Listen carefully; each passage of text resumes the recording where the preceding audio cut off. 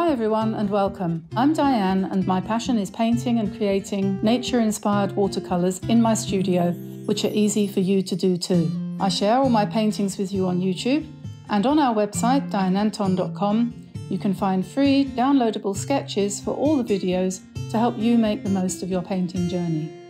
And if you'd like a little bit more, we also have channel memberships with loads of perks for you to enjoy. So welcome on board.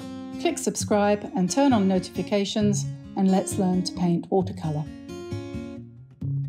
Hi everyone, Diane here. Welcome to my studio. Hope everyone's well. Today I'm going to just do a really quick sketch of some flowers, and I don't know how this is going to turn out, but first of all I'm going to do this, so keep watching, and then I'm going to talk about a method of organising your doodles once I've done that. I've got my curate set here because I don't think there's anything quicker than a curate set. That doesn't mean to say that it's the only way to paint, and soon I'm going to be moving into a little bit of an exploration of Paul Rubens, but for the minute I'm going to do this and we'll just see what happens. This is very, very wet. The idea is the colours are going on as wet can be, and this is hot pressed paper. I'm afraid I don't know what type, but it is hot press, and I'm going to do this really quick. Probably waste a lot of paint, but it's just a relaxation thing really to get me going. Then I'm going to go and make lunch, and then I'm going to come back and it will be dry, and we will add some doodles to this perhaps. I don't know.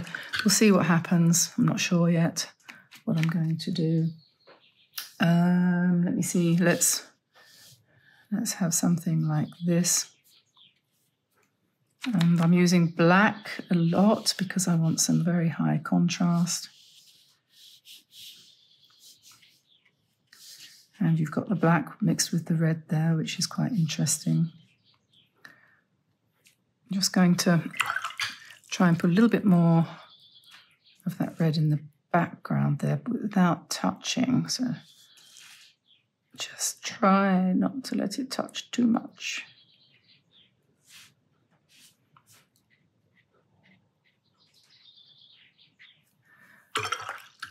And something blue maybe, or purple. Oh no, blue.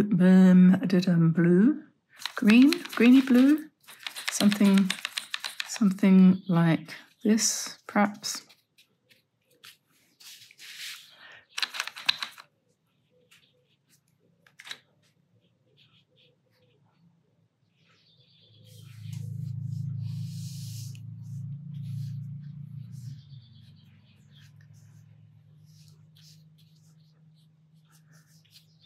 These colours might look too dark to you at the moment, but if we're going to doodle on top of them, which I was thinking I probably would, then we don't want them to be pale, do we?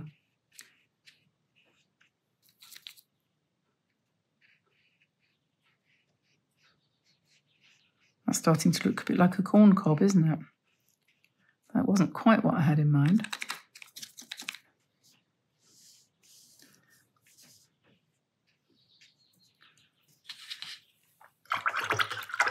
I'm going to put some orange in the middle there, I think, just to finish the corn cob resemblance.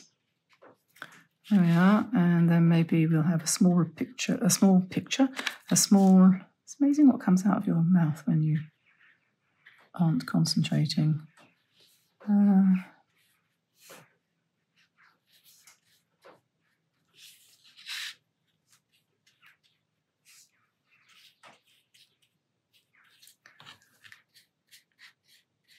Okay, so I'm going to let that dry. Okay, so that's dry, and the next thing to do will be to embellish that and do some doodles on top of it, just for the heck of it. And so I thought I would show you this, which is, I'll just move this up a bit so you can see what it is. It's a ring binder, this one, and I've put on the, what do you call it, the spine. I've put a piece of card in there which I had prepared as a bookmark, but then I realised I'd got something on the back of it, so it couldn't be a bookmark. I've written doodles on there, and so that's that nicely labelled. And inside, I've got these plastic pockets which fit into the ring binder. I think it's best if you have ones with 4 rings because it holds them, stops them from slipping backwards and forwards. And then inside these, what I think is possibly, for me, one of the best ways of doing it, and I do this with lots of inspiration work too, because then you can just flip through it like a book. And so these are not in any particular order, but I've got all sorts of different doodle ideas, which I've gathered from here and there, and so on and so forth. Some are better than others. None of them are particularly wonderful, but they're all different. And flicking through this before you start to do your doodle on your latest piece of art is often a good idea. For example, I'd forgotten about this idea. Yeah, it kind of just wakes things up in your head. And you can do little drawings on these swatch squares if you want, or you can, you know, I mean, it's very helpful. This is quite interesting. This is actually sort of doodling with paint, and I haven't really done much of that yet, but so I know it's a bit shiny and you probably can't see perfectly well, but I can. And here are some nice flower shapes and so on and so forth in this one here. So all of this is useful when it comes, and there's some sheep, when it comes to thinking of what to put on your latest creation. So I'll put that out of the way there, and we've got this. So let's find a white pen. I think either of these would do. This is a Pentel, hybrid gel. What's it called? Hybrid Gel Grip DX. Honestly, I hope you're not supposed to remember these things. This is a Uniball Signo, which we use quite a lot. Then for black, I have been using recently the Winsor & Newton fine liners, which seem to be quite good. If we wanted to put gold, I would use the Signo Uniball in gold for that. And yes, so oof. I'm going to sit down and let's see what we can do with this. This flower here is crying out for white dots. It's just screaming at me. Can you hear it? And so I've done that. That didn't take long, did it? Maybe we'll put a few circles on there as well. Something like that. And then we could do lines on each individual leaf, for example, like that.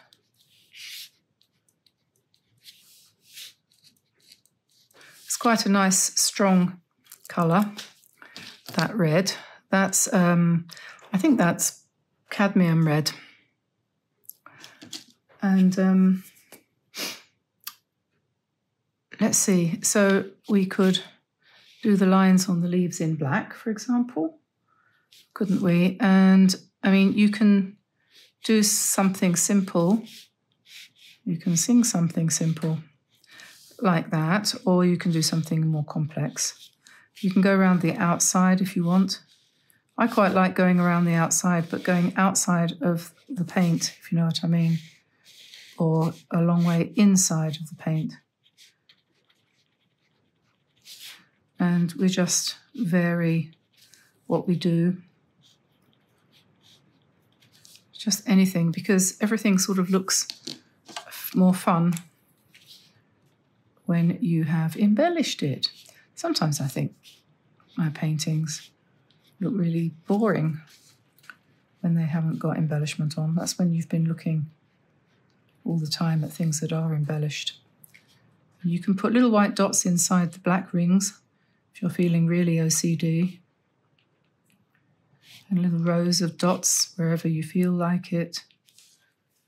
They look quite nice. Could put some of those down the middle too. These pens are really good for that. Little dots like that. And I'll tell you what, that makes me think we could put dots around the outside of this, like as if we were doing a patchwork or a quilt, you know, hand-stitched, the hand-stitched painting. What do they call it? Slow stitching, is it? Someone mentioned to me a while ago that one of their favourite occupations was slow stitching, and I think it's hand sewing. I'm not sure whether there's any real difference between what we used to call hand sewing, which is when you make something by hand, and this slow stitching thing. But anyway, it seems to produce some very lovely needlework. We called it needlework at school, didn't we? I just remembered. Yeah, we had needlework one year. We had a whole term, if not 2 terms, of needlework. It was quite good. Quite liked that. Maybe we did it for a year. And some people did embroidery. I didn't do embroidery. I can't remember why. I think perhaps I don't know. I think I did art instead. That's it. Yes, I remember now. I did art instead of, it was art or needlework. They liked the girls to do something, you know, with their hands. They didn't like us to be lopsided and only interested in sport or only interested in science or only interested in music or acting and stuff like that. We had a very good grammar school education system in England in the 1960s, I have to say. I don't think it's as good now as it was then. We were really lucky because we had teachers, women, and in those days, believe it or not, I'm so old that it is the case that when I was at school, believe it or not, female teachers weren't allowed to get married.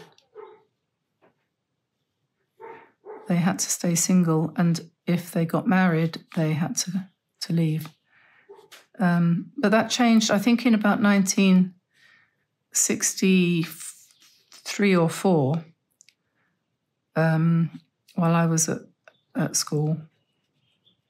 I remember my form teacher, her name was Miss Pettit. This was at Chislehurst and Sidcup Girls' Grammar. She got married and she became Mrs. Sargent.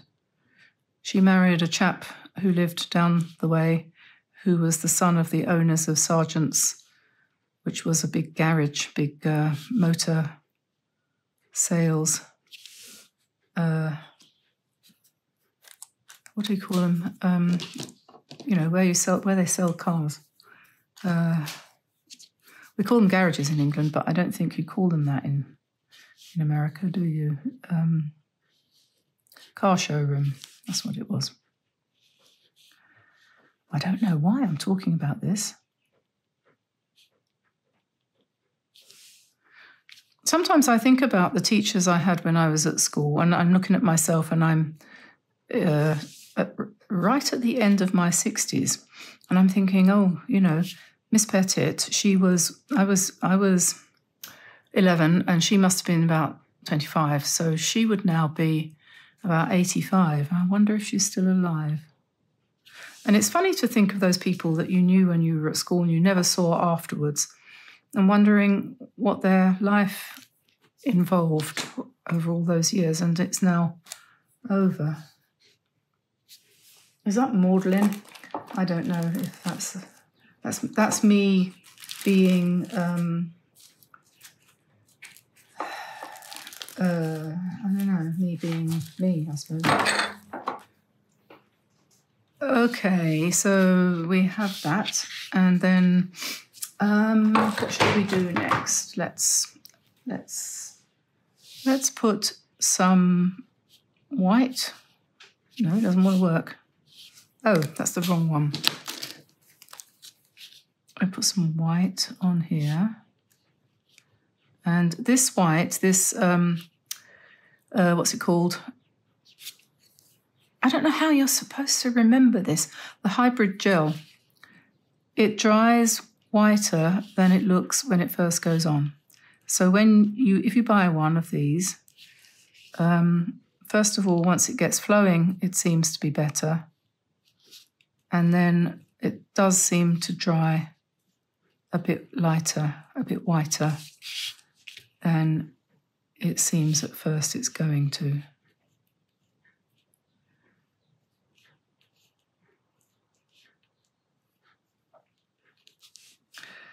Okay, so we're just putting leaves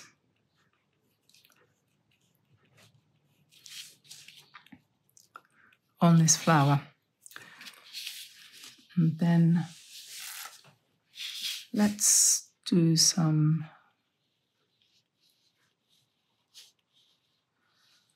parallel lines on this one.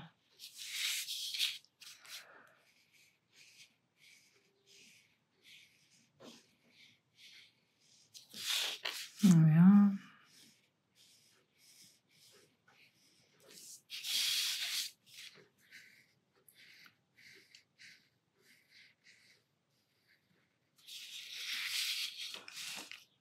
And we put some dots coming down here.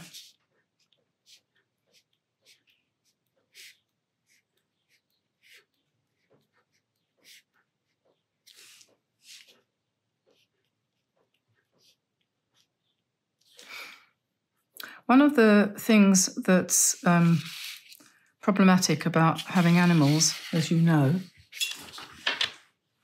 is that it's really difficult to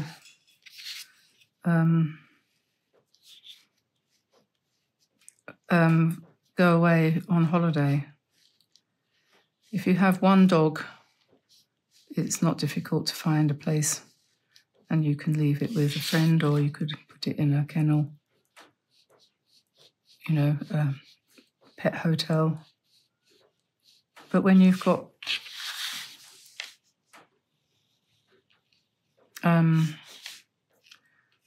sheep and chickens, as well as 5 cats and 4 dogs, that is not funny. And what we've done in the past, we've used trusted house sitters. I don't know if you've heard of trusted house sitters. They are international now. I think they started in England. And we've had people come and stay with us and look after our animals, and not stay with us, stay in our house while we've gone away. And that's worked really well. We did it every year for about 5 years. We did it before COVID. We had people from, I think we had some people from South America, Venezuela, I think it was. They were lovely. Was it Argentina? One of those countries down there. They were absolutely fantastic, that couple.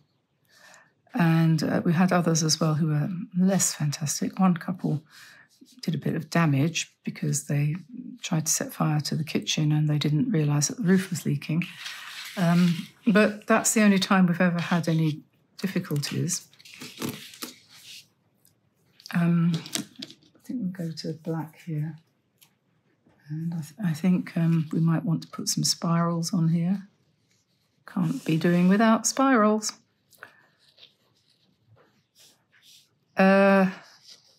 And we've had English people, and we had some people from, oh yes, I remember we had some people from Iceland, and they were absolutely divine. I mean, we've met some really nice people, and they've looked after our animals and our house, which is a bit chaotic sometimes. Really well. Anyway, why am I talking about this? Because I just suddenly was thinking I could do with a holiday, couldn't you? After all of this stuff that's been going on. And maybe I should try and find somebody again.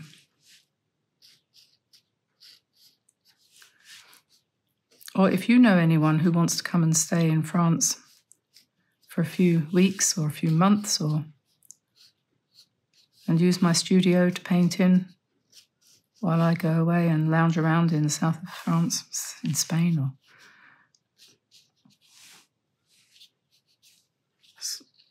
yeah, can't see it happening in the near future.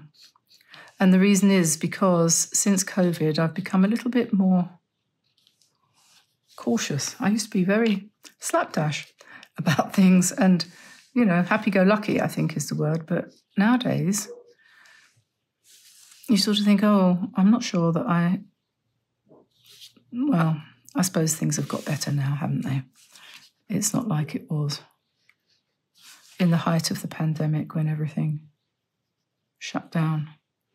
And I expect you can probably rely on people to be healthy if they came.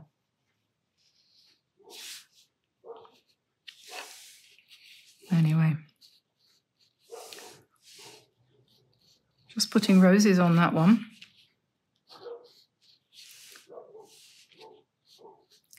With little leaves. And maybe that wants a little touch of white in there to liven it up, perhaps. Perhaps in the, I don't know, maybe it doesn't. I don't think I bother with that. And then down here, this is a challenge. What are we going to do with that?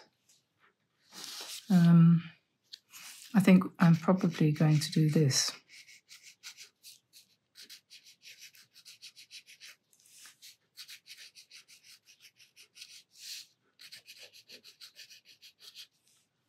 What do you think?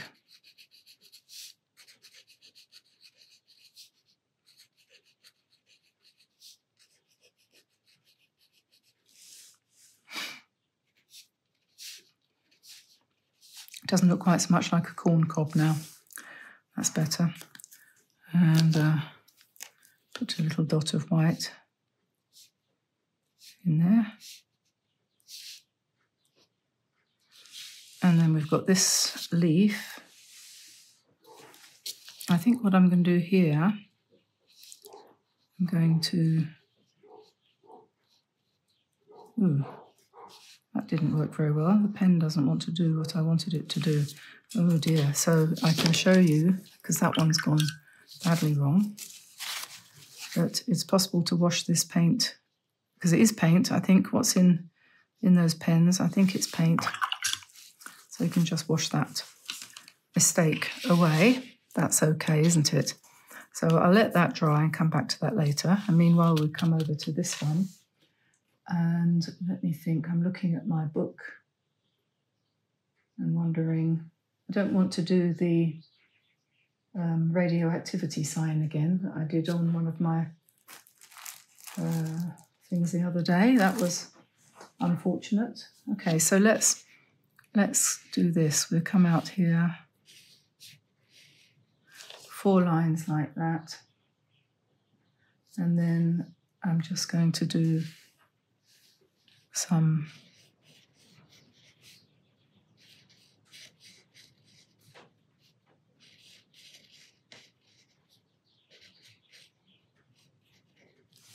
flowers like that. And then we'll do some dots above,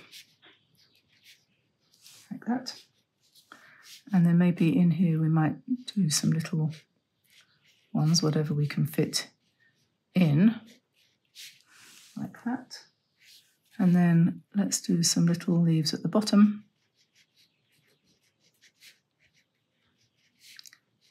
And some veins going up,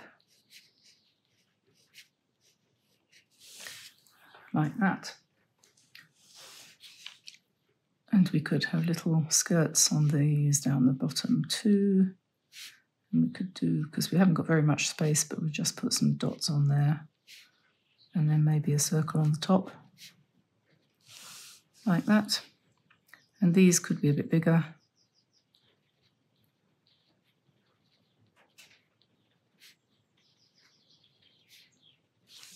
There we are.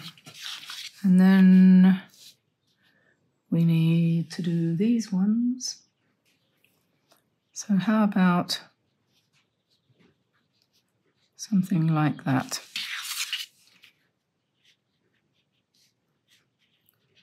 If you keep your inspiration material handy,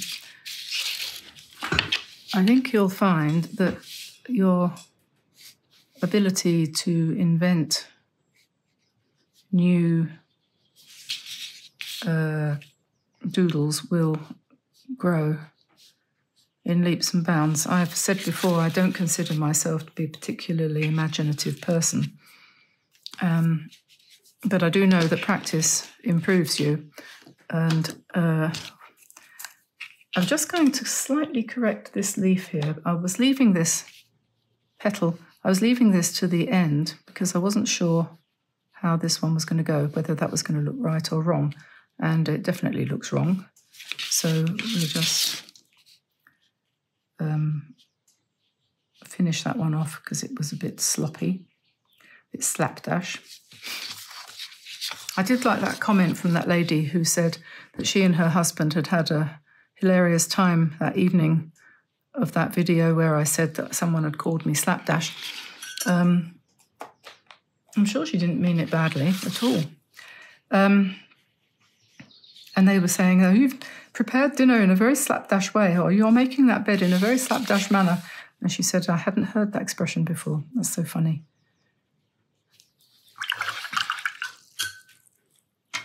And we can finish those off with white dots once that's dry. And we're going to try this one again now, and I'll go slower. There we are. And I'm not going to try and do what I did before because that clearly doesn't want to work there. But what I will try is this.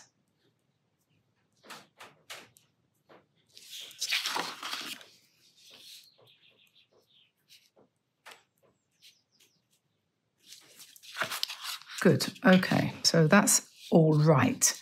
And we can come back up here. It's not quite dry, but we'll pretend it is, just so that we can finish it off. Don't like the gold there either. I don't think that works.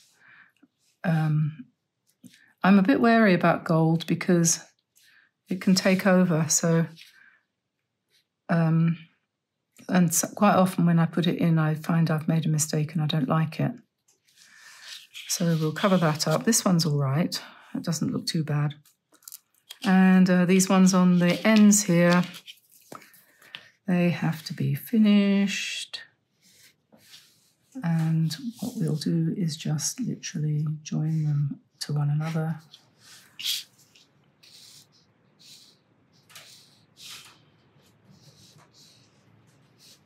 Like that.